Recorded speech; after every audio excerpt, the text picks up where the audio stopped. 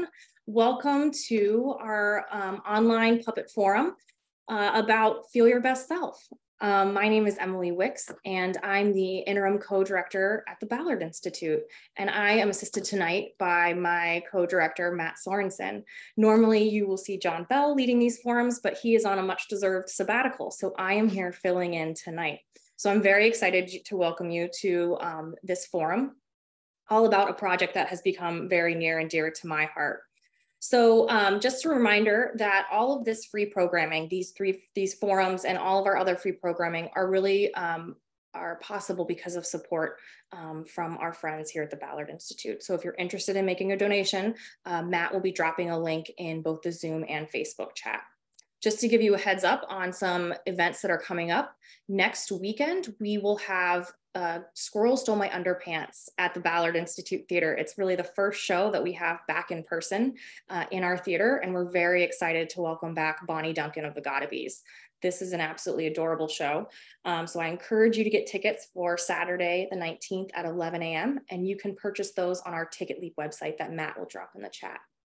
After Bonnie Duncan's show, we will have another one, Sleeping Beauty by Tanglewood Marionettes on December 3rd at 11 a.m. And that will be part of Winter Welcome, which will be a larger event in downtown stores. We have one more forum after this on December 6th at 7 p.m. online. We will welcome Claudia Orenstein, a professor at Hunter College, who will lead a forum on topics in Japanese puppetry. So to learn about these upcoming events, you can join our email list, and Matt will share that link with you as well. Now, this whole forum is all about our collaborative project called Feel Your Best Self. So if you're interested in checking out the Feel Your Best Self toolkit as we talk, feel free to go to the website, feelyourbestself.org, and you can kind of look at it while we're chatting about it. There's also a way on the Feel Your Best Self website to join the mailing list so that you get newsletters and updates, because the toolkit is still evolving and still growing. So Matt will drop all of that information in the chat as we get going. So tonight we have a really exciting panel of speakers. I'm excited to have them all back because we worked so closely on developing this Feel Your Best Self project. So I want to welcome to the Zoom and Facebook Live stage, Dr. Sandy Chafouleas, Dr. Emily Iovino, Yanniv Frank, and Sarah Nolen. So just to, oh, Sarah, I think we're getting some, there we go. Just to do some quick introductions. Sandy, or Dr. Chafouleas, is a distinguished professor in the NEAG School of Education who teaches in the school psychology program. She is also the founder and co-director of the UConn Collaboratory on School and Child Health and is the co-creator of Feel Your Best Self. Dr. Emily Iovino serves as Associate Director, Educational Psychology Coordinator, and Implementation Support for Feel Your Best Self. And she is a postdoctoral research associate working with Sandy. She is also a licensed psychologist in the state of Connecticut and a nationally certified school psychologist. Now, Yanniv Frank served many roles with the Feel Your Best Self videos. So I'm not going to list them all, Yanniv. People can look at the credits, but you really helped with developing the original characters and stories and the scripts. He is a Sesame Workshop trained puppeteer and a current member of the cast of Sesame Street, the musical, playing off-Broadway. So get your tickets to check Yanniv out live. He is a current third-year Puppet Arts MFA candidate at UConn, so he'll be finishing up this spring. And as an actor, Yanniv has performed in various educational and professional theaters and received Hunter College's Theater Workshop Award for the most promising student actor. So welcome, Yanniv. It's really good to see you again. And there we go. Whew, perfect timing, Sarah Nolen, as ever. Sarah also served many roles on this project, including director and art director for Feel Your Best Self, the videos. She is a puppeteer and filmmaker and resides in Massachusetts, where she works as a freelance puppeteer, director, and puppet builder. She's also a resident artist at Puppet Showplace in Brookline, Massachusetts, and tours her own shows. And Sarah Nolen is alumna of the UConn Puppet Arts program and has worked closely with us on so many projects. So it's always a joy. Sarah, I always love to share that you were my first graduate assistant at the Ballard Institute. So it's like welcoming you home to the Ballard Institute forum stage. I was there when the walls went up. Exactly. So welcome to all the speakers. So we want to get started, I think, with a little bit of what is Feel Your Best Self, because some people that are watching might not even know what this project is or how it came about. So let's start there. And then we're going to really kind of dive into how did these stories and scripts get created. Now, as we're going on both Facebook Live and Zoom, Matt is monitoring both as we go. And if you have questions, feel free to drop those in the Zoom chat or the Facebook chat, and we will make sure to save time at the end for that conversation. Sandy, do you want to pull up your PowerPoint? Sure. So I get the professor job, right, of doing a basic PowerPoint. Just kidding. No, I get the actually fun part of sharing where we are now at the end of Feel Your Best Self. So I think that Emily's going to walk us, and that's the point of coming today, is to see what happens to make it to a final-ish product, because there's a lot of steps to that, as the rest of you know. But I get the fun part of starting on the end. So let me just start the show. So, well, there are our puppets, right? This is where we're going to see. But I think it's important to start with, why did we create this? Because yes, it's fun, and yes, it's cool, and yes, it's exciting, but there's actually a really important message behind what's going on in there. So as a psychologist, Emily, Iovino, and I had worked a lot as schools were shutting down and as the pandemic was happening, to figure out, how do you support emotional well-being as schools reopen? We had a serious problem with child mental health before the pandemic happened, but it's kind of like that Band-Aid was ripped off and huge gashes started just flowing out as the world figured out what we were doing. And we were getting really worried as schools were beginning to reopen or think about reopening, about all of the efforts were focused on physical mitigation, for a good reason, because we didn't really know what we were all doing, but we knew the emotional toll was going to be there as well. And we knew that systems were already really stressed. I was stressed. I don't know about you, but I was stressed about that. Teachers were stressed. So to think that we were going to be able to do something like, it was a huge, complicated system of overhauling trauma-informed supports and servicing really intensive needs, was really a kind of a big concern. So, I do want to emphasize that the problem was there before the pandemic. It's not something that came up of. We had a serious child and adolescent mental health crisis, so much so that about a year ago, all the powerhouse organizations in kind of child health got together and declared a national emergency. And so those of you that aren't in my psychology world might not really know what that means. So I like to pull just a couple of pictures and a couple of stats to kind of put that in context for you. So we already talked about COVID and kind of the things that happen in COVID, but maybe you don't realize how many kids are grieving and have losses right now as a result of losing a parent caregiver. It's about an average of 1 in 360. If you get down to other regions like the New York area, you're talking about more like 1 in 200. It's a lot of grief and loss. We know that in Connecticut and nationwide, we're really worried about child suicide attempts. And it was a really interesting study I was reading on suspected attempts or calls to the National Poison Control. And these data were from 2015 to 2020. So this is even before pandemic. And what was most astounding to me was that there was over a 100% increase in suspected attempts for 10 to 12-year-olds. 10 to 12-year-olds.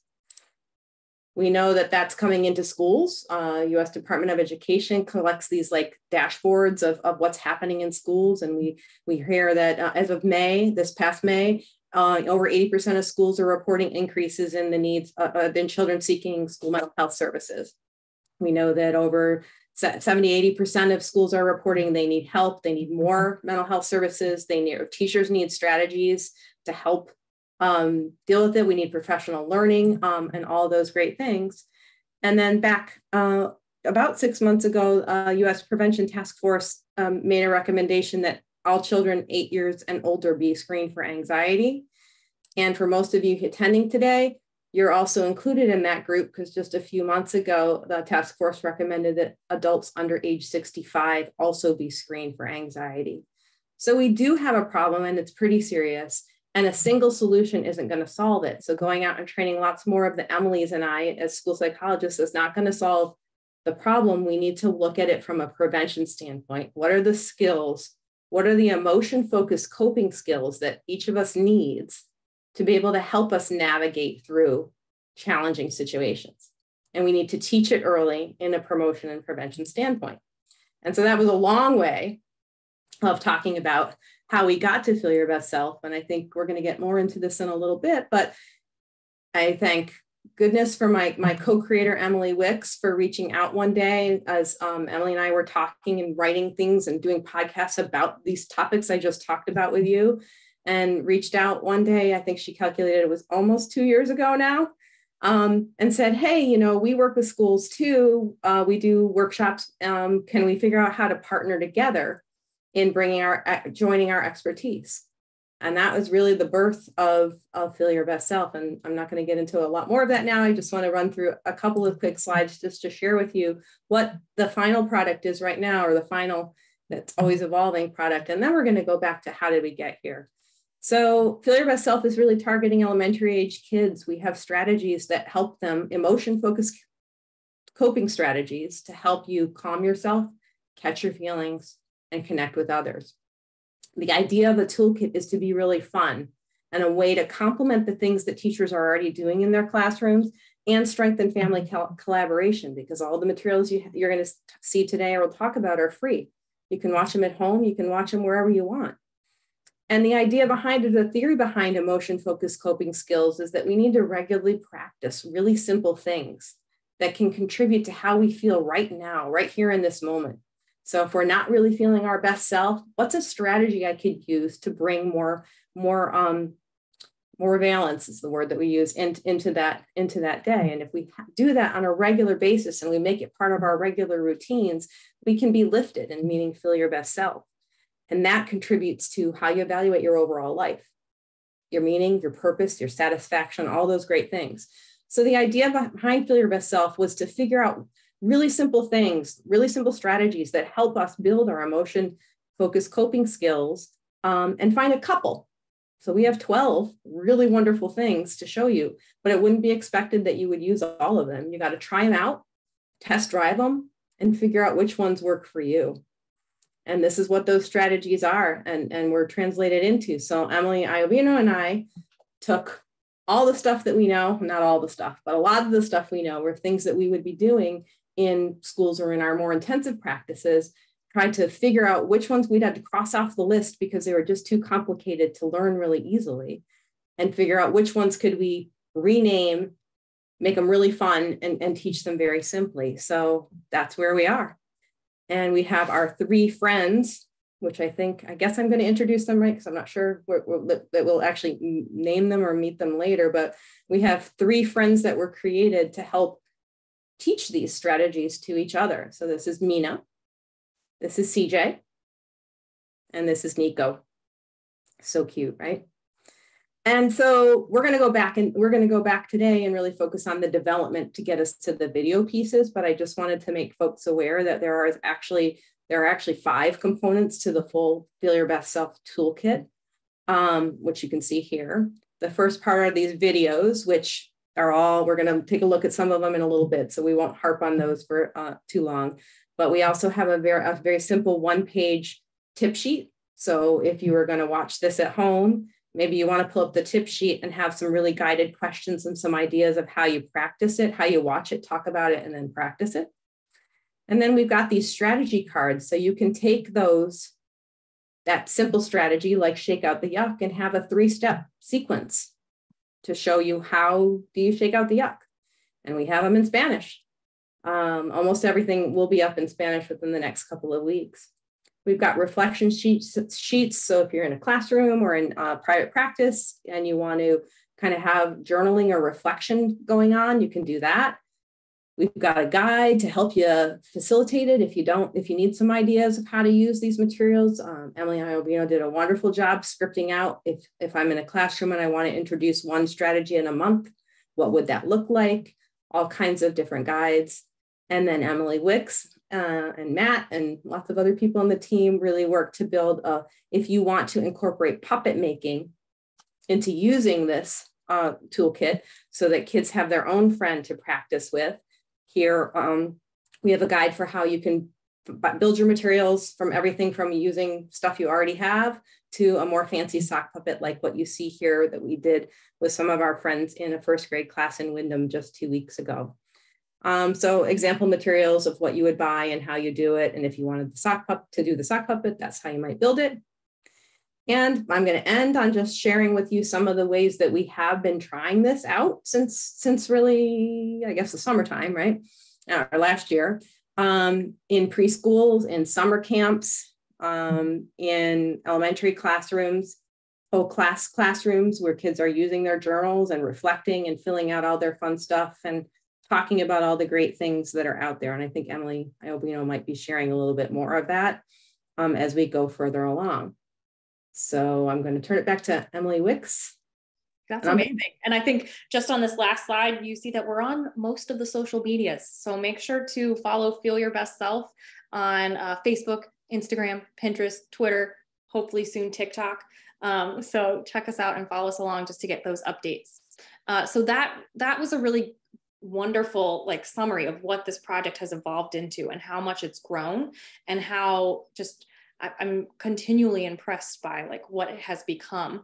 But that, it kind of, I think it's important for us to maybe go back to the beginnings before Feel Your Best Self even had a name. So I'm kind of curious, Emily and Sandy, if we can maybe start there. Emily, how are these strategies that we now call Feel Your Best Self, how were they being used before we really came up with this idea to bring together these strategies with puppetry? That's a really great question. So Sandy talked about the need for simple strategies and kind of how we looked at things that we would be doing in practice as school psychologists or school-based mental health professionals. And, the quick story is that they're all grounded in something called cognitive behavioral therapy. So that's kind of the overarching framework of something that we know works really well to help with changing our thoughts, feelings, and behavior. So using CBT-based strategies, there's, really complex ways to do that, and some that require, as Sandy mentioned, a certain, things that not everybody can do. You need a certain level of training to be able to dive into certain things. But these strategies here, although not necessarily, we wouldn't call them before Feel Your Best Self by these fun names, except maybe belly breathing. I think that's the only one that others might have, heard of and be using in other spaces. But I think the key is when we were thinking about, okay, how do we take these strategies that we know work and group them into kind of skills that we would target? How do we do that? So we kind of landed on these 3 categories of skills. So we have Calm Yourself, which are our strategies that teach sort of those self-soothing skills when, you're feeling really big feelings in the moment, how we can kind of bring it back down. And then we have Catch Your Feelings, which promote self-awareness. So being able to stop and kind of recognize what we might be feeling in a given moment and do something to make that better or different. And then Connecting with Others, which really focus on the importance of social relationships. And within that, things like acts of kindness, which is a strategy that we know makes both the person who's receiving kindness feel better and the person who is engaging in the act of kindness feel better. And Gratitude, which is another one that, really evidence-informed strategy to help, both someone that maybe you're expressing gratitude towards and yourself feel better. If we, a simple practice that we might have done beforehand would be, let's think at the end of every day, a sort of homework assignment, if you will, we might give a kid is to think of 3 things at the end of each day that we're grateful for, to be able to, change sort of our affect or feeling about that day and make us feel a little bit lighter and better. Within the Calm Yourself, some of the fun names and things that we might have done is things like progressive muscle relaxation. If any listeners have heard of that, that's what Ground It Down is really kind of related to. And, Shake Out the Yuck is that physical, we're letting go of that, those feelings. We're using some brief physical activity. And Chillax in my head is, kind of like a guided imagery, if anyone's heard of that, that's listening. So yeah, that's just kind of I think a little bit about how some of these were used before. So often these are a lot of things too. If you walk into classrooms even before COVID, you'd often see a teacher saying, all right, let's stop. We got to take a big, deep breaths together as a class. So it's just kind of packaging it in a fun way of now we're doing belly breathing, and we have the characters to kind of bring that together and model that. So how were you presenting or using these strategies, before Feel Your Best Self came about? I remember you introduced me to a report, and that was really the first time I was reading about them, but kind of what had you been doing with them so far? So what we were really doing was trying to take what we call kernels of behavioral influence. So these are little tiny tidbits of those kind of effective evidence-informed strategies that anyone can use. So it's not just someone that has training in mental health. Anybody can do physical activity, or take a belly breath, or think about something and try to focus on a thought and shift and see the world, or see what you're thinking about maybe through a different lens. So those are the types of things that, right before Feel Your Best Self, we were really focused on getting those simple strategies into the hands of educators, families, and community members to say, these are things that we know work to help us feel a little lighter when things are, feeling really heavy right now. But that anyone can do. And it's not, we don't need training to do these things to feel better. So that's kind of how we were using it before, kind of before and as this collaboration was starting, was really trying to work on giving people the ability to just really quickly and easily do things that can improve emotional well-being and that feeling in the moment, like Sandy talked about before. That's really interesting. And I think kind of what I loved witnessing was kind of when we did combine the Ballard Institute and CSCH to kind of create what became Feel Your Best Self, we started to have these conversations of how to make these strategies engaging and fun for kids. And so Yanniv will kind of start to bring you into the conversation, because, you mentioned that these strategies are things that a lot of us might already know or use, but how do we make them into stories that are something that children will engage with and actually be able to connect with? So I'm kind of curious, I think the next step was, I don't know if Yanniv knew what he was getting on board with that summer, but we came together and started to map out these strategies and think about stories. And so I know Emily and Yanniv, you spent a lot of time kind of navigating how to balance the storytelling with the educational research behind these strategies. Can you both talk a little bit about that kind of, I guess, balancing act that you had to play?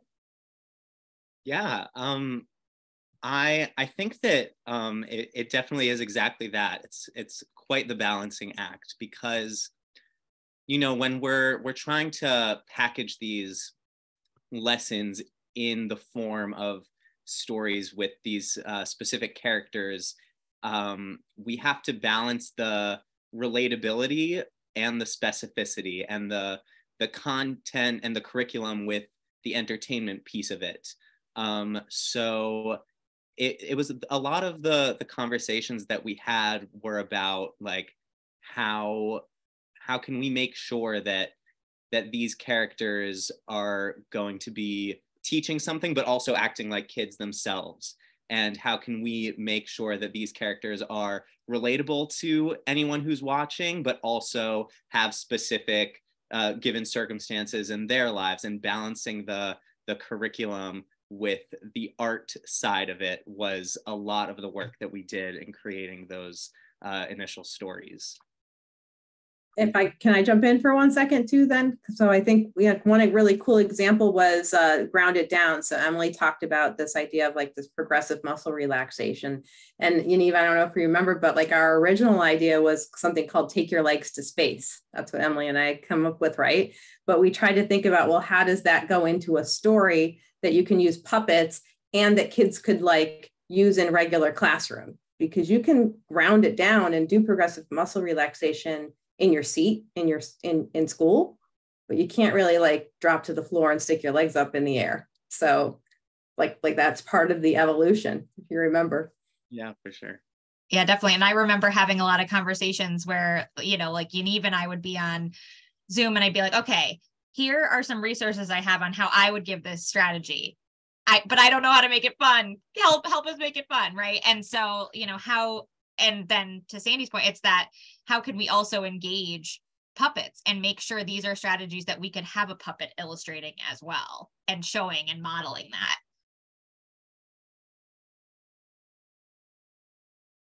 Muted. Yanniv, when you were presented with these strategies and the research material, how did you take these ideas and start to turn them into stories and start to think about your characters?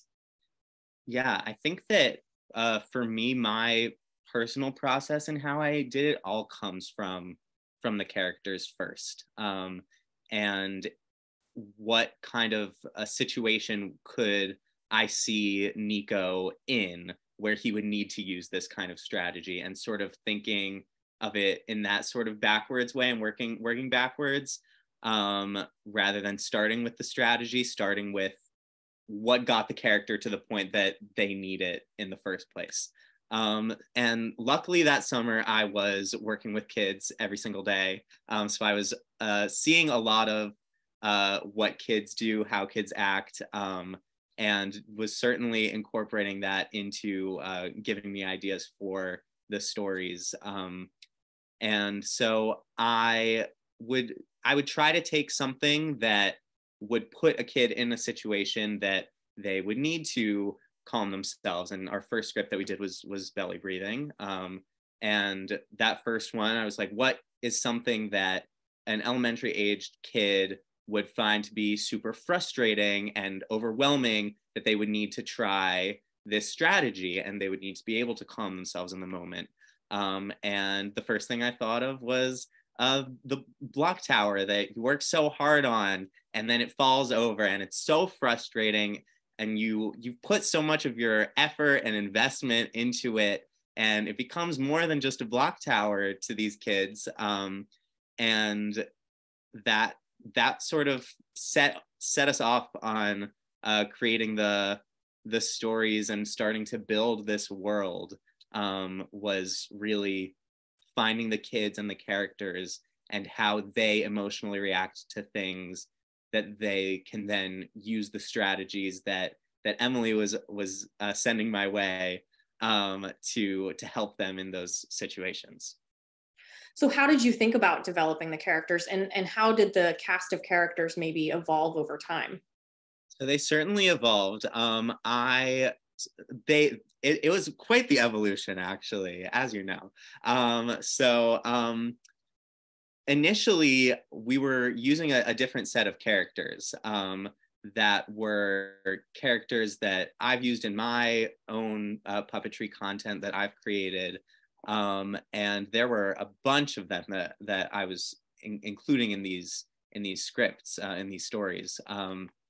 And I was taking what I knew about those characters that I had been familiarizing myself with for years, some of them, particularly are the character who was the initial protagonist in that original belly breathing concept video, as a character named Tyler, who I've worked with for, I think I probably built him like 5-6 years before this project even started to be a thought.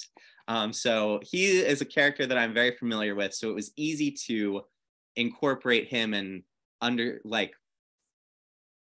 know how he would react to a certain situation. And so as I continued to write these stories, where these characters were using different strategies and finding themselves in different situations, I was pulling from characters that I had already worked with. And then when we made the decision to switch over to having original characters for this project, I made a spreadsheet of every story, every strategy, and which characters were in them.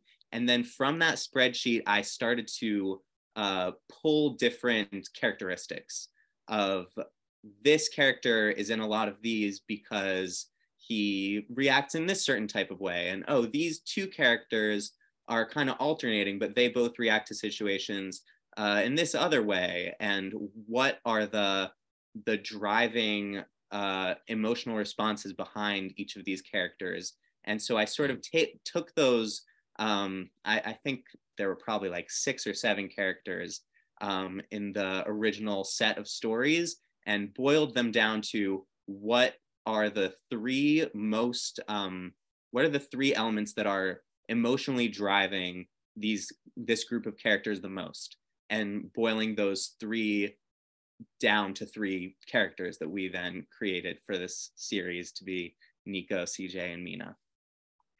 It's actually interesting because I don't think I realized that you had that many characters to begin. I want to see who got the axe, who was cut. Oh, yeah. Well, I remember we had a lot of characters, right? And then we often get asked this question, well, why did you end up with three? And honestly, the response back is it's what we could afford.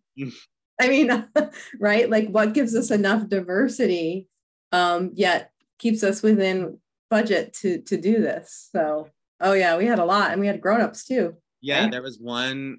Actually, Mena got her name from the one character that I had created for a script that wasn't one of my characters that I'd used before, was Tyler's mom, who I had named Mena, and that's how our Mena got her name, was from that original character. So that kind of brings up an interesting follow-up question for everyone. There really aren't any adult or grown-up characters in these stories. Why, how did that come about? Why was that decision made?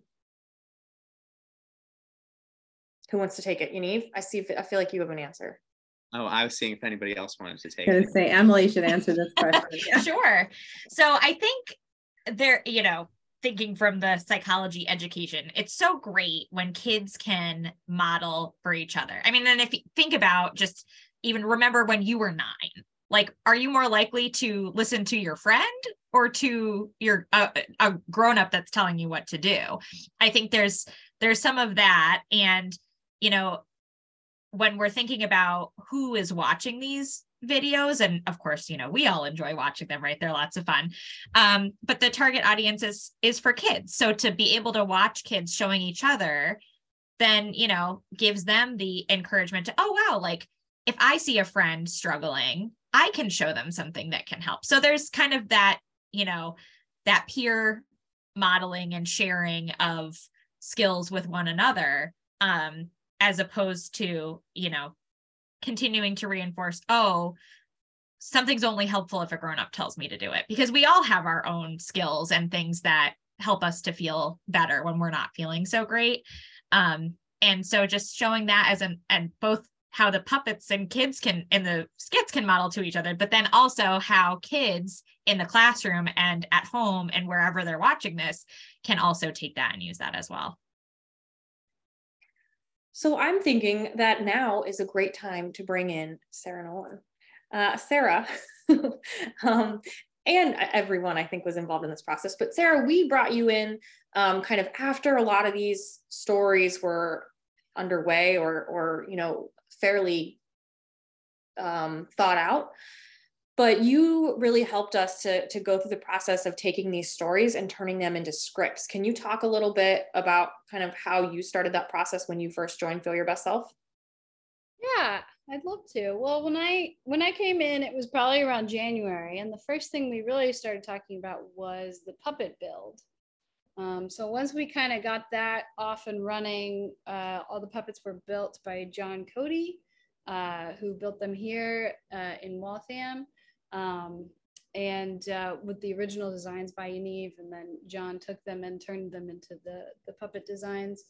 And I think the first thing I came into was just like so much work. I mean, it was amazing what you all had done. And so I will say, like, all of the scripts were like in a good place. Like all of the dialogue that you hear is mostly there, like, and the flow of the stories that Yanniv and the team had done was settled. I mean, what I saw my job coming into was kind of imagining the world that this took place in, kind of creating more of a structured formula. There were, after the first read through of the scripts, I remember hearing a little bit of the mom in Mena, right? And so identifying those little hurdles of like, okay, Mena's a little too too much of a teacher in a lot of the scenes. And so let's like braid that a little more throughout.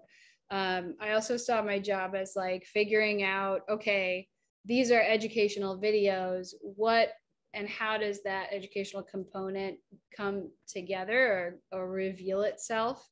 And yeah, just kind of, and then like braiding at the end, really like rebraiding the characters throughout some of the scripts. Cause I think the first pass, and we were even switching characters at the end there, but that first pass, I remember Nico was in like 12 of them, or like he was in a majority of them, which, you know, he was kind of the protagonist.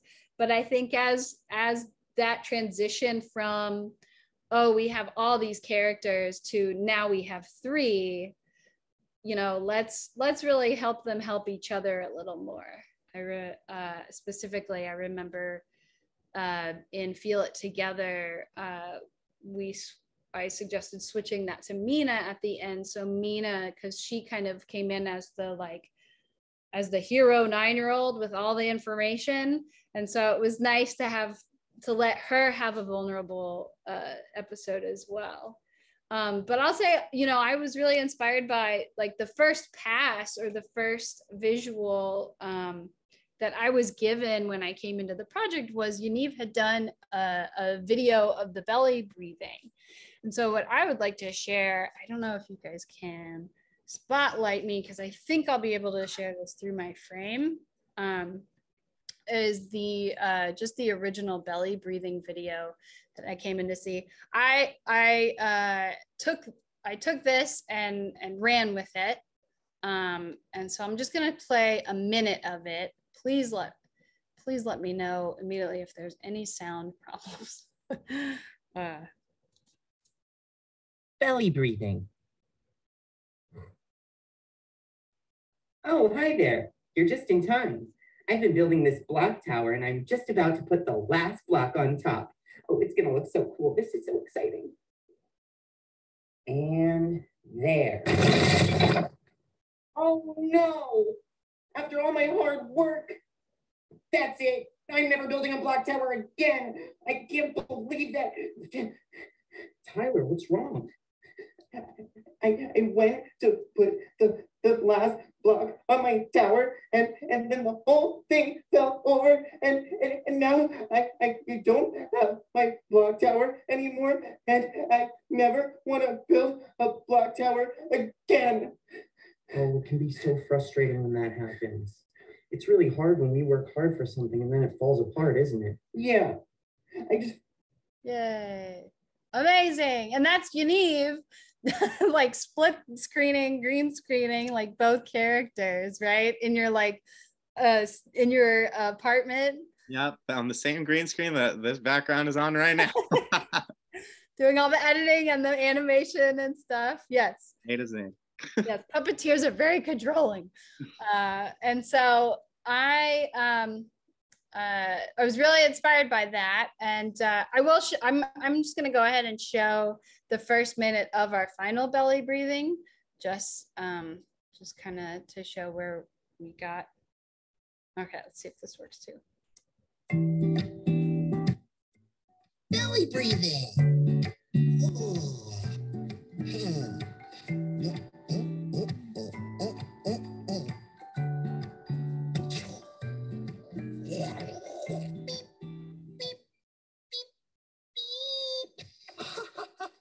Alfie, come here, Alfie. Over here, Alfie. It's gonna be the highest building in the city. Alfie, over here.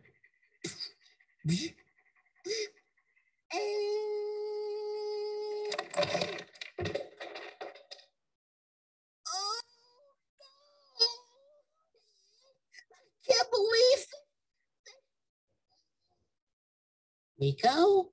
I can't believe after all that work, it just fell over.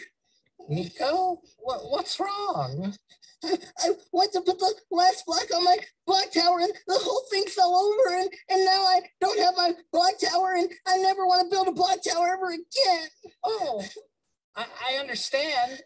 It's awful when the things we work hard on just fall apart. Yeah. Ta-da! Excellent. So that was the beautiful work of Sedwan Hooks and Stoff Shear as Nico and CJ. So I wanted to talk a little bit about, coming in and seeing this original belly breathing video, and I knew, and I think I was, you're given a frame, like, okay, we've got puppets, we are going to film on green screen. I, as a love of practical effects, green screen is my, not my favorite thing to do. So my challenge was to figure out, okay, how do we make this puppet show, and how do we engage green screen in a way that builds a really full environment? Kids have been on screens for 2 years. How do we make things a little more practical, a little more worldly? And it took me into, well, let's build this world first. Let's talk about, what the inspirations are. So I think I went from, Yaniv's first pass, things like Elmo's World. I'm going to go ahead and go to, I believe this will work.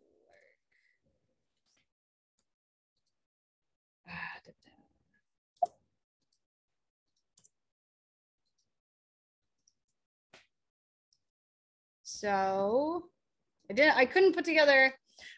So one of the things I did was really go for some green screen inspirations when it came to different shows. Let's see if I can get that bigger. So there's, of course, Elmo's World. And then there's a show that I've been working on here in Boston called Cozy Corner. And so that puppet is Rory, and I've been the director of photography for that project, and Max. And all of those backgrounds are very, those are digital illustrations done by John Lechner, an artist in the Boston area. So I just was pulling these inspirations, and I came across a friend of mine. I talked to him about this and had a consult. My friend Brian Papsiak, across the street from me, worked on a show called Sesame Beginnings, which was a straight to DVD series. And this is an all green screen world. So all the puppets were shot on green screen, but the world itself was actually photographed. It's kind of a dollhouse that was photographed. And so that really made me start to think about all the different styles that are out there. And I started thinking about practical backgrounds. And so in doing that, I actually pulled and did tests with little Rory from Cozy Corner. Thank you, Faye, for letting me use this, this footage that I had. And I started putting Rory in all these different backgrounds to figure out what we want our world to be.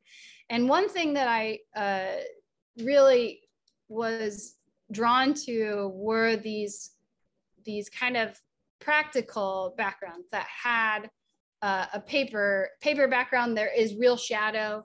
And one thing about shooting this way and filming this way is this allowed us to figure out what the format of these screenplays were going to be. So in deciding that we wanted this kind of paper world or physical world, that meant that the anything that is the animated toolkit, or how do we visualize these strategies, would come as an animation in a separate style.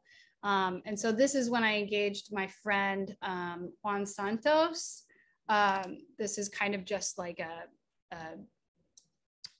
a proposal that we did and how it's shot, and gave him some inspiration. I was like, Juan, he's a digital illustrator.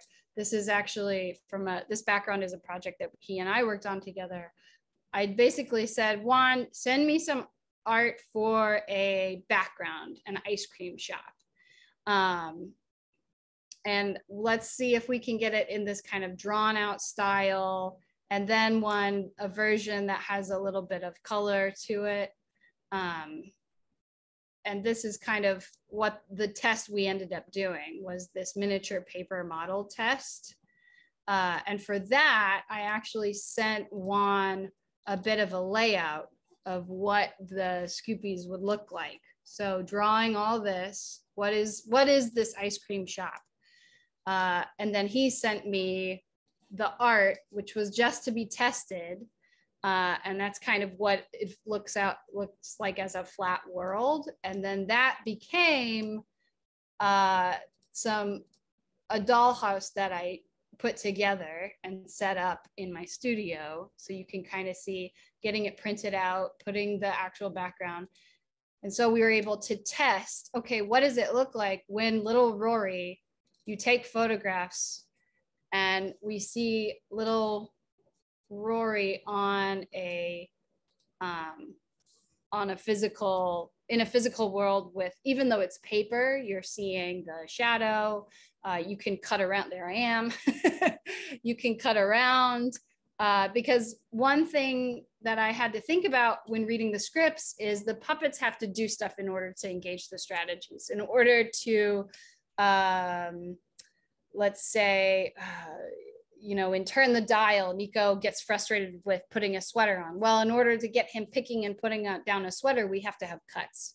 So in order to cut around with a physical world like this, it allowed us to change angles. So we could basically have these 3 camera setups. And we did a bunch of tests. And what this allowed us to do is say, okay, what is this world? Do we want it in black and white? Do we want it in full color? And then after deciding that we really loved the backgrounds as a practical world, that meant that when animation appears, this was a test we did, that when the animation or the toolkit appears, it really is separate from the practical world of the puppets. So you're really aligning this world, this aesthetic of, okay, we have, the physical world of the puppets and where they are and where they live. And then you've got these imaginations that come through and are visualizing the strategies that they're learning. And so that really helped us go to the next stage, which was to engage with Luminous, who did an example, once we had decided, yes, this is our art style. We really want to have these practical backdrops that will be, drawn and illustrated by Juan. Then let's have the animated toolkit part be an animation in the style of Diary of a Wimpy Kid. And that was one thing we discovered, is the hand-drawn aesthetic of like Elmo's World or Diary of a Wimpy Kid or Captain Underpants. Those were all inspiration for visualizing and making the toolkits fun and kind of, I would say relatable in the drawing style. So this was kind of the drawing style that we were going for. I really like the paper around like squiggle vision, like the poor cutout is kind of, we got a little bit of that in the Feel Your Best Self stuff. And so once we had this world built, then it was time to apply those rules to all of the scripts. So when I got in, all of the scripts were pretty, like all the dialogue is there, right? It was just about putting it into kind of like, when I did a pass of all the scripts, I basically put everything into a screenwriting format, adding scene headings, actions, and descriptions. And I just broke up the dialogue in a way that gives us just a little more information about where we were. Now that we knew how we were going to build this world, we could actually go into the scripts and say, okay, yes, Tyler is building a block tower. It's about to put the last block on top. Now we're able to say that in my past, I said, okay, this is now going to be in the living room. And instead of Tyler, it's Mena, like putting our characters through there. And just kind of formatting everything in a way that's shoot ready.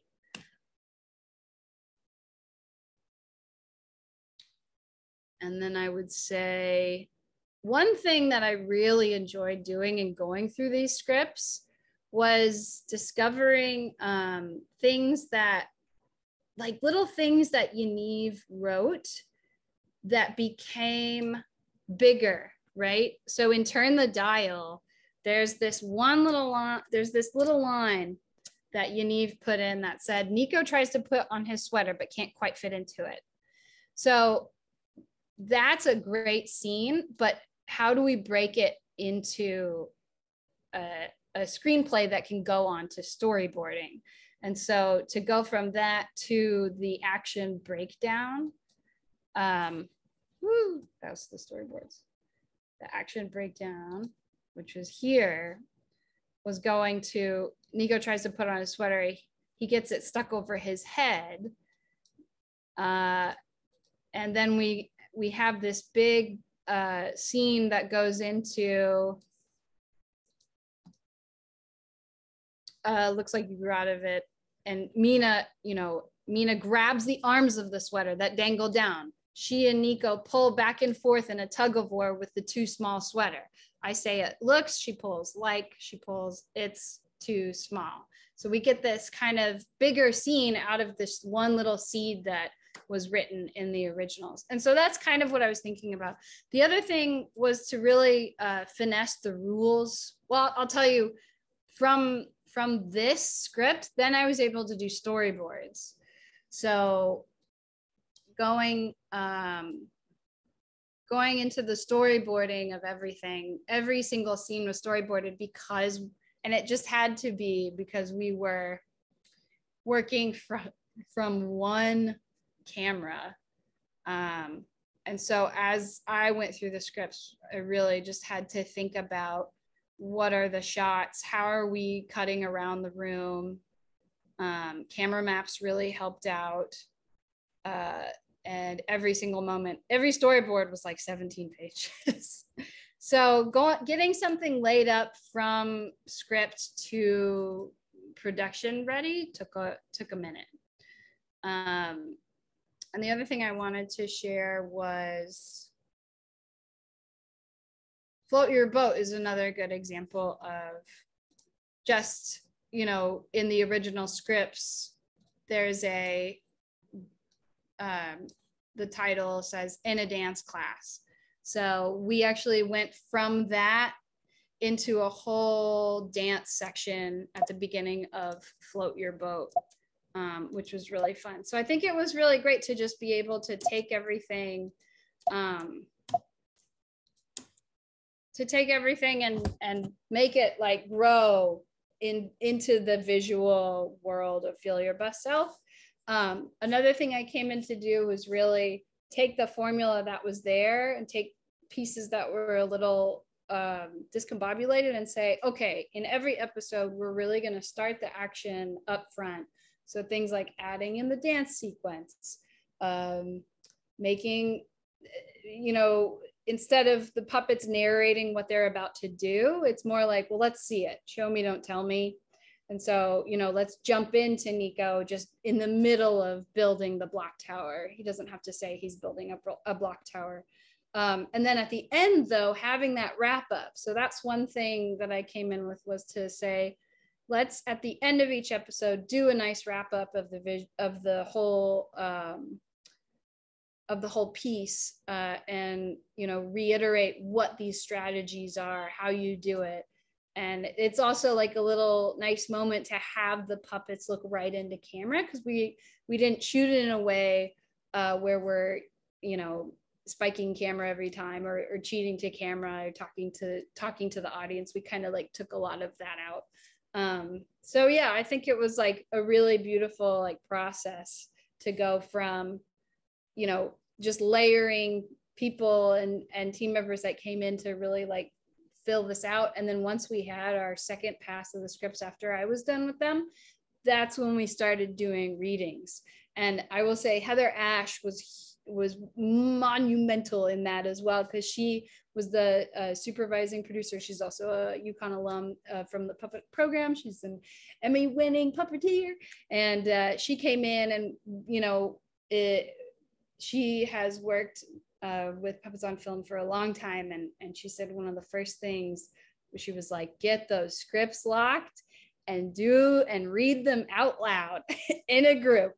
And that process, while it was very difficult and it took a long time, it was so worth it, because I think that's when we started to hear things out loud, and we've got the educational component and the fun component kind of, you know, getting to have a conversation, you know, and that was really nice, being able to say in a meeting, you know, instead of like sending edits back and forth, we were able to like come together and be like, that doesn't sound like a kid, or that's too specific, you know, that no kid knows what a snickerdoodle is, a really fancy cookie. We need them to be, you know, accessible cookies. Or how about we just said, feel your best self 20 times. We just said, feel your best self 20 times. Yeah, so let's talk about that process a little bit, because that was really fun. I feel like that was my debut as an actor, when, you know, we each got to take roles and read through it. And that was really the first time I've ever been involved in that type of process. And it was a fascinating kind of experience. You know, when you write it and you even just read it to yourself, it sounds great. And then when you actually kind of go into those characters and read it together, you start to want to tweak things. Either it doesn't sound very natural, it kind of sounds robotic. We had a lot of discussions about what kids really like to do. But then, you know, I think for us, and what I really appreciated working with Sandy and Emily and her team, was that idea of making sure that the language and the ideas that we're introducing into the stories are accessible. So I guess kind of a question for the group would be, you know, what was that experience like reading through the stories, and what do you think, you know, we had to pay attention to, and what did we start to tweak as we went through that process? Emily, do you want to talk a little bit about, kind of from the educational standpoint, what you were keeping an eye out for when we were reading? Yeah, I mean, I think something that we ended up talking about a lot, really in every script, was, okay, is any kid going to be able to watch this and relate to it? Like, no matter, you know, where they currently live, who they currently live with, what type of school they're in, you know, we were like, okay, we want a kid to look at this and feel like they can relate to it. So I think we had a lot of conversations about, is this setting accessible, or somewhere where any kid could see themselves? Is this living space somewhere that any kid in their mind's eye could make it their living room, right? Like, so I think those were a lot of the conversations we had. Are the activities, and we had back and forths, and, you know, in meetings would text our educator friends being like, do kids like puzzles? Like, you know, I don't know if I could see any kid doing a puzzle. Then we get, yeah, no, they like puzzles, and have some of those conversations about the things that, you know, we were going back and forth on, and making sure that any kid could access and enjoy watching them. And if I can just add really quick, just going back, Emily was really our watchdog in turn to make sure that we didn't take the strategy and take it too far away from what the actual intent was. And so I remember the whole conversation about bring a high five versus give a high five. I don't know if any of you remember that, right? Because we had started to shift to give a high five, and you really stopped everybody and said, it's not just a high five, it's about bringing. Why don't you tell the story, Emily? I mean, yeah, well, conversation. Right. Well, I mean, it's the bring a high five is kind of that gratitude space, right? So it's not just, oh, we're going to high five anyone that we like what they're doing. It's like, you know, we can do something fun to show someone we appreciate them. So that was kind of and Sarah brought this up earlier, of making sure it's like, would a kid actually say this type of thing? So we're like, you know, not every kid's going to be like, I appreciate you, and be really verbal about it, but can we do something like make up a fun dance? Or even, you know, not every kid wants to high five and touch other people even. So it's just making that an accessible way to show that you appreciate someone else. So it's bigger than just, we're going to teach people how to high five. There's the background of going back to the evidence of that gratitude practice to make sure that the strategy aligned with what we know works to make people feel better. And that helps with the modeling as well, because you can actually model what happens, like the social awkwardness of a friend that's like, I actually don't want to I'm not comfortable with a high five. And like, I think having Nico in that second scene, like waiting for with his arm raised, being like, like, I think that kind of modeling is really nice, because it shows you how a child can like get through that situation. You know, oh, it happened to Nico, like, oh, I just have to like flip to, oh, it's called bringing a high five. I don't have to actually do a high five. So that kind of thinking out loud is really helpful in all the strategies. Definitely. And I will say, because we just watched, and this kind of gets at, I see the question in the chat there about, did we work with test groups of kids? I think the short answer is we kind of are always consistently. And, you know, as we've talked about, we're even, you know, from Yanniv's point of working in a summer camp at the very initial, even thinking about what these were going to be and checking with kids. But we just had a teacher in a first grade classroom introduce Bring a High Five. And almost no kids actually did just a regular high five, which, you know, because they saw, oh, this is so cool. A lot wanted to make up a dance or make up a special handshake. Like there were a bunch of other ways that they saw in the video that they're like, oh, this is a really cool way. You know, and some were more about themselves. Some involved the puppets that they had made. So just really, again, even at first grade, getting that purpose of, okay, we want to do, the point is something fun to show that we appreciate somebody else. Now, Yanniv, I'm kind of curious, how did we kind of in those writer room situations look at the language and think about the stories? And because I think I remember there being points where it was like, does that sound too preachy or educational, or like, you know, a after school video that's trying to teach you something? So how did we kind of try to make it feel maybe a little bit more natural and fun? Yeah, I think that is the precise reason why I personally found those writer room meetings and read-throughs to be so helpful, was because it let us hear what was going on and then in real time together work to strike that balance that we were talking about earlier between curriculum and character. And I feel like a lot of the time, my job in those writers' room meetings was to sort of fight for the characters, and make sure that that they weren't getting to be too generic, or like, I don't want to say too relatable, but in our effort to make sure that every kid could see themselves in any context, there were some times that we lost a little bit of the characters. One particular thing that I remember was in our conversations about how do we talk about who's at home, like who is living with these kids and these characters. And from an educational standpoint, we were talking about using the word grown-up, because not every kid lives with their parents, or not every kid lives with their siblings, or whatever. And we had talked about saying, oh, well, if the character we're talking about who they live with, they said, oh, well, my grown-up tells me this, or I tell my grown-up that I'm feeling this sort of way. And that was an example of a time that I had to jump in and say, oh, well, yes, we want it to be relatable for every kid who may or may not live with their parents, but also we need to make sure that these characters aren't any kid and that they are these specific characters. And so I think that it was really great to have those conversations together and work out how can we strike that balance and make specific characters that are also relatable to anyone who's watching. And the resolution for that specific example was, we're going to take these three characters and make sure that they have three different living situations in who they're living with. And so Nico, when he would refer to a grown-up, he would refer to his dad, who he lives with, and Mena would refer to her aunt, and CJ would refer to their grandmother. And so in terms of making it accessible but also specific, I think that was something really valuable that came out of that collaborative space that we had in those writers' meetings. Well, and I think you bring it to kind of another question. You kind of answered a little bit, but I want to talk about it a little bit more. I think what I was really impressed with what the team was able to do was create these kind of characters that were generic enough that could be accessible to kids in all different, parts of the country, different types of schools.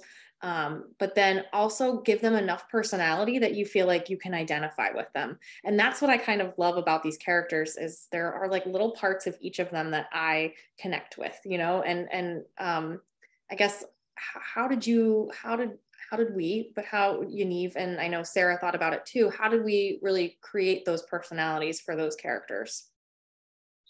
Yeah, I mean, I think that it all sort of goes back to that, those initial characters that I sort of started pulling things from, and taking a step back when we started the transition into the new characters and seeing what is this character primarily driven by, what drives this character and makes them the way that they are, and sort of boiling those things down to then start building the characters back up from that base understanding of where they come from.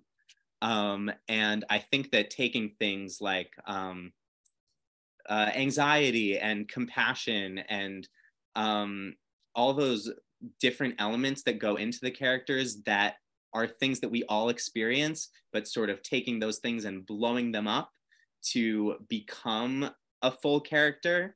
And CJ is, I think, the best example of this, that they started from being a character that is primarily driven by anxiety, and that is sort of their go-to emotional response to when things don't go the way that they want them to.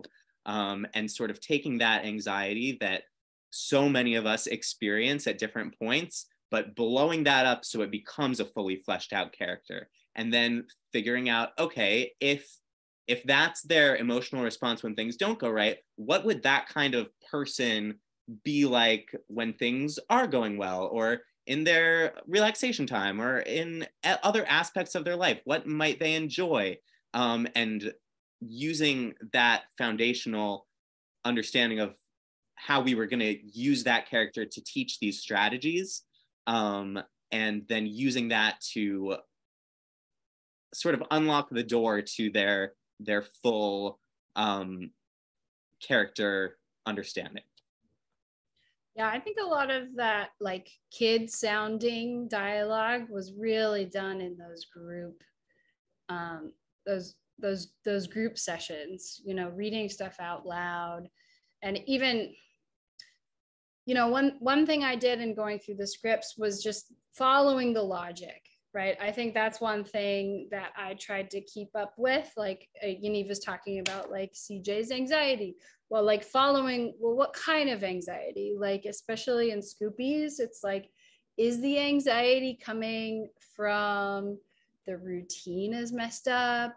Is the anxiety coming from the fact that like the salesperson is different? Like what is the mishap? And like really identifying like, and not going from 0 to 60, but like what is the step-by-step logic? And I think both visually and within the dialogue, moving some of the dialogue around so there is a heightening, and like characters listening to itself but not repeating the same thing. That was one thing that I was noticing in the scripts, was like there was a lot of like saying the same thing a couple of different ways, but it's like, what is the information we're adding each time in this trajectory? And especially visually, just like because these strategies depend on sometimes the characters actually doing things, like, and when puppets have to do something new, they need a cut, they need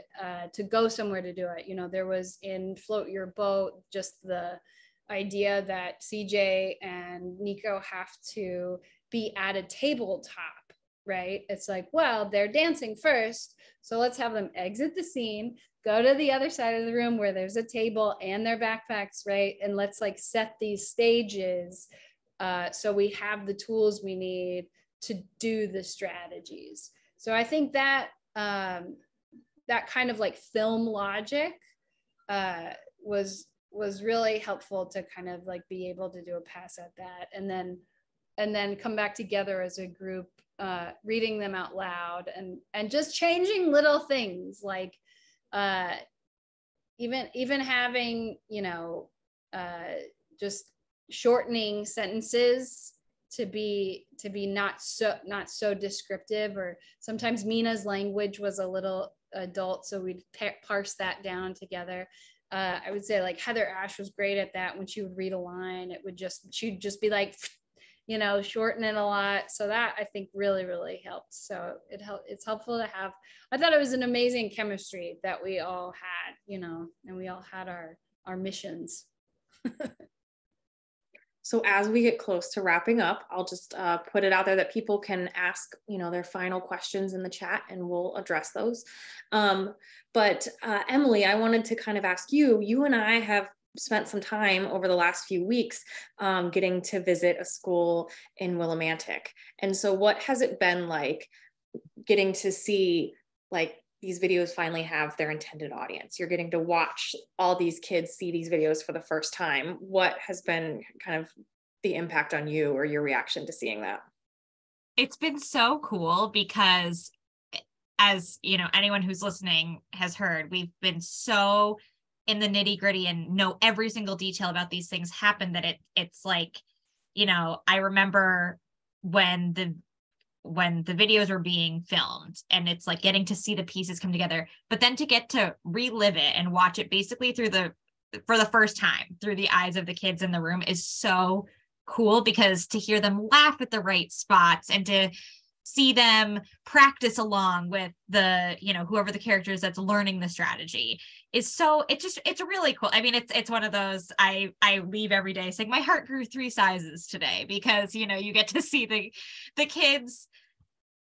It really warms your heart to see them get to react to the different strategies. And it's really also interesting to see which strategies the first graders resonate with more and which ones the third graders resonate with more, and being pleasantly surprised at how much they liked the strategy. I'm like, sometimes I feel like I'm like slipping these kids a 5 to tell me how much they love it, but they're really, I'm not, but they're really, really engaged in enjoying the characters. And, if one kid, for example, forgets Nico's name, you hear a kid in the back going, "That's Nico," and they tell each other that. So it's just been so cool to see them connect with the characters and learn the strategies and hear about which strategies are their favorite, that they, when we talk about, so yesterday we talked about, okay, let's say you're feeling heavy, or maybe something happens at recess that you're unhappy about, or you don't get picked for a game, what's your favorite strategy and how can you use that? And we heard a lot of, okay, I'm going to ground it down, or, when I'm at recess, I'm going to shake out the yuck to help me feel a little bit better if, so-and-so doesn't want to play with me. So it was just really, really neat. I think you should tell them what your nephew said to you the other day too. So I was going to say, I think kudos to the team for sure in making, and then tell your story about making these characters really relatable. I know I've heard from the dean of the NEAG School of Education, Dean Arizari, tells me that his nephew thinks that Nico was made just for him. It's like I hear those stories, but just the other day, Emily had texted us like, my nephews came home and were like, you tell them. Oh yeah. Well, first of all, they ask to watch the puppet videos all the time, but first, my nephew, who's about to turn 7, was 6.5 when the first videos were coming out. And he was like, he watched the one where Nico, said he was 6.5. He's like, oh, what? Just like me? And then, I got to take a picture with the puppets, and they go, how do you know them? And they were just like, thought it was the coolest thing. So now I'm the cool aunt, which is really fun. But they really love the strategies. And, my 7-year-old nephew went up to my sister and was like, showed her how he could belly breathe after the video, and at different times too. So it's really been fun to hear that. That's amazing. I think we should end it on, and she's the cool aunt, everyone. Yeah. Well, if no one has any, I guess, final questions for each other, I'm curious if we can maybe give a quick, what's your favorite video? I know that's hard because I have like 5, but I'm thinking that all of the viewers are going to go onto the Feel Your Best Self website and watch these videos. So which one should they go to? Does anyone have a favorite? Can I say two? Yes. My first that I'm gonna say is Float Your Boat, because of the dancing. It's just super fun. And then my second favorite, or my other favorite that I'm gonna mention, is Chillax in My Head, because the ice cream flavors were just so fun to write. And that whole episode and CJ's inner monologue in that was very fun to write, and then see it come out and fully expressed by the character and through the video editing and animation was really very fun.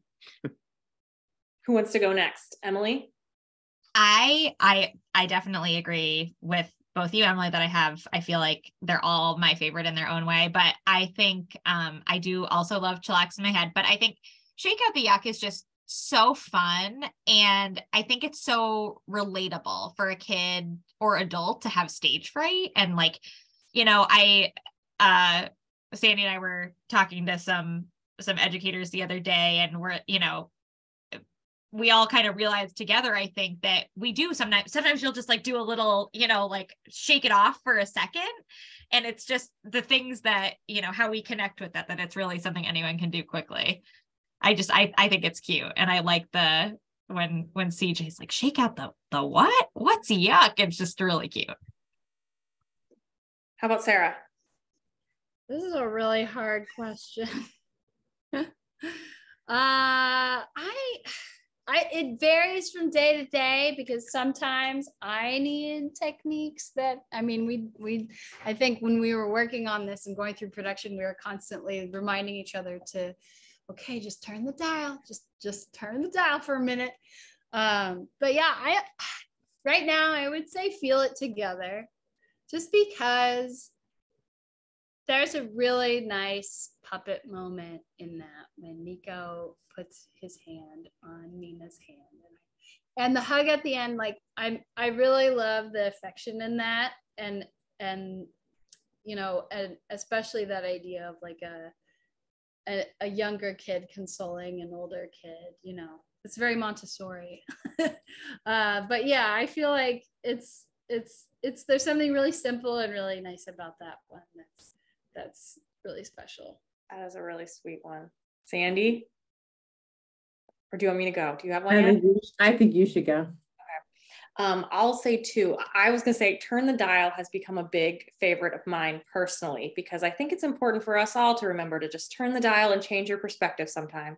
And I think watching the kids in the first grade, when they saw the scene where they see the leaves change and they go, ooh, ah, all the kids just laughed and imitated that. And it was so sweet. So that one's been in my mind. And then I just was watching 3 Friendly Wishes in Spanish as we were working on the video, and the chalk art scene, amazing. Just amazing what you all pulled off. So I was gonna say, that's my honorable mention is the montage in 3 Friendly Wishes. Yeah, so impressive. Looking open the chalk box. I love it. And the kids said in one of the classes watched that yesterday, and the kids were like, "This music is cool" when the montage came on. So this is a good time to mention that. They thought it was Sandy, cool. do you want to wrap us up?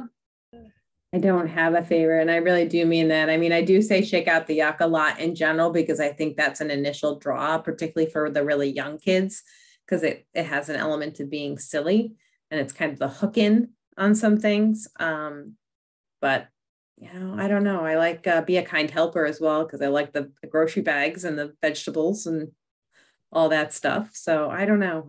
They're all charming in their own unique ways. Well, luckily they're each 5 minutes, so you can watch all of them in a pretty quick amount of time. So Matt will drop in the chat the link to Feel Your Best Self, but it is just feelyourbestself.org. You can watch all of the videos are available in English right now. Also, we should throw it out there that there's a very catchy theme song that you can watch, and the videos are getting posted in Spanish as we speak. So there's a good number that are up on the page. I think we're at majority now. I think, yeah, majority are up available in Spanish, along with a lot of the resources are available in both English and Spanish, and they're all free and available on our website. So you can go to the link in the chat. Now, I want to thank you all for joining us. This has been a really fun conversation and a walk down memory lane. Just so everyone knows, our backgrounds are actual art from the Feel Your Best Self project, and these Zoom backdrops will be available on the website soon too, so you can use them in your own meetings. But not Sarah's. Well, not Sarah. Although Sarah, we should make that. Yeah, there we go. Sarah's workspace. There we go. There's Scoopies. Well, thank you all for joining us. And I'm sure we will be having more Feel Your Best forums as the project grows. But again, join us next week at the Ballard Institute for Squirrel Stole My Underpants. And our last forum will be on December 6th. At 7 p.m., topics in Japanese puppetry. Just a reminder that all these programs are made free and available because of support by attendees and friends of the Ballard Institute like yourself. So if you're interested, you can make a donation to support this programming, and Matt will drop the link in the chat. But thank you all for joining us, and we'll see you again soon. Bye. Bye.